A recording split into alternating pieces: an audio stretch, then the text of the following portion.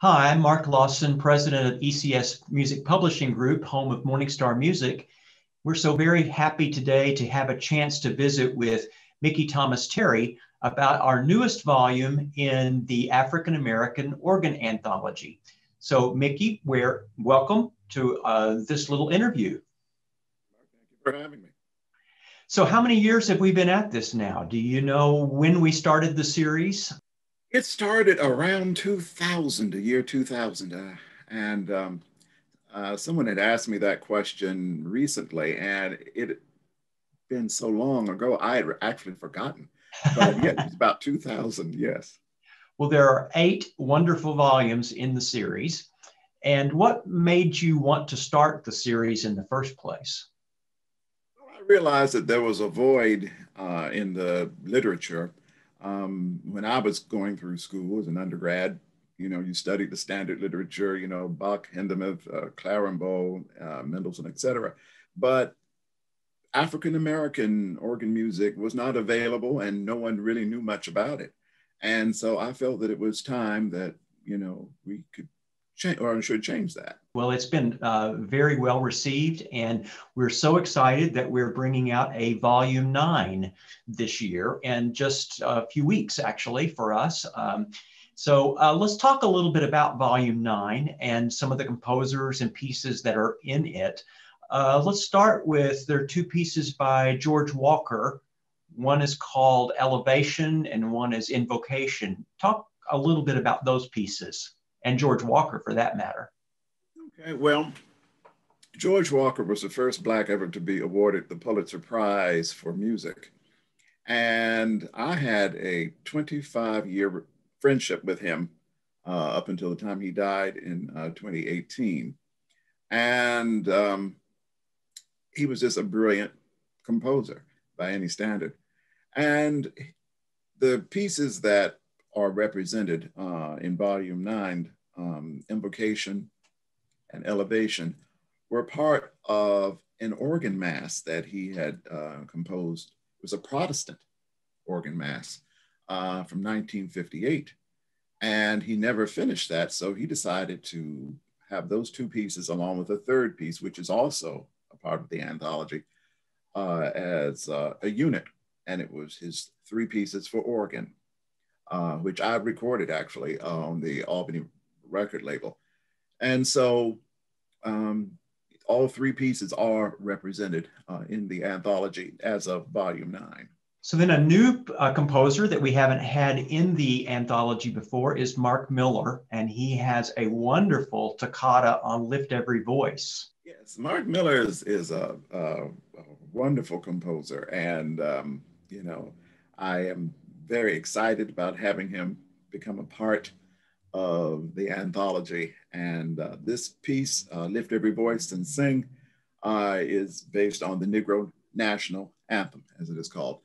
And I think in these days and times of Black Lives Matter, it's very appropriate to have something like that. And this is a very exciting, brilliant piece. I really am very fond of it.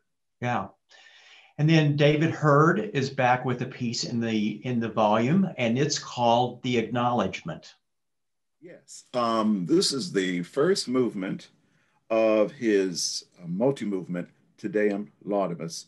And this is a toccata, which is fabulous. And I am very excited to have David in the series once again. And it's one of my favorite pieces of his. It really is. It's a great piece. I played it in recital on many occasions, including one time with him being present in the audience. So I'm very excited. I think everyone will really like that piece. Good, good. It's great to have that accessible for folks. And then Undine Smith Moore has a set of variations on There's a Fountain. And I noticed that the subtitle of that is that it is in the style of Mendelssohn's Sixth Sonata. So talk about that piece. Well, that piece is based on a Negro spiritual, and Undine Smith Moore taught for many years at Virginia State University in Petersburg, Virginia. And she was a very fine composer. And this particular work I am very excited about because there were only 2 works for organ that she wrote. And the first one is published in the anthology from an earlier volume. However, this piece was considered to have been lost, and no one seemed to know where it was. And I happened to find it. Someone called it, had actually found it before me and called it to my attention. And then I went and got a copy of the piece and then spoke to her daughter about, having it included. It's a very lovely piece of music, considerably harder than the variations of Nettleton in the previous piece, but it's a very nice piece, and I'm very pleased to have it represented also as a part of the anthology.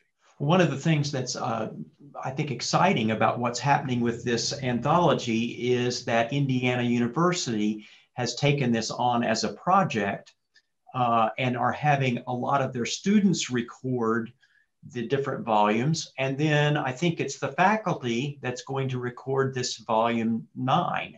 And so we should have some wonderful recordings with that. You have any comments about that process or what you know about it? Well, I'm very excited about it. I had Dr. Jeanette Fischel from the faculty at Indiana to come up, propose the idea, and I was just 100%, first of all, honored and pleased by the vision that she had. And initially it was supposed to be just volume 9, and then the concept was expanded. So I'm very excited about it and looking forward to this presentation.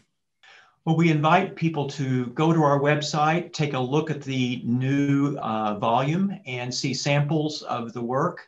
And we really appreciate your work on this anthology, Mickey. It's a great gift to the organ community. So thank you very much for doing this. Well, thank you. And I'd like to thank Morningstar, because I could not do it without you. Well, thank you for joining us, and I hope that all of you will take a look. Thank you.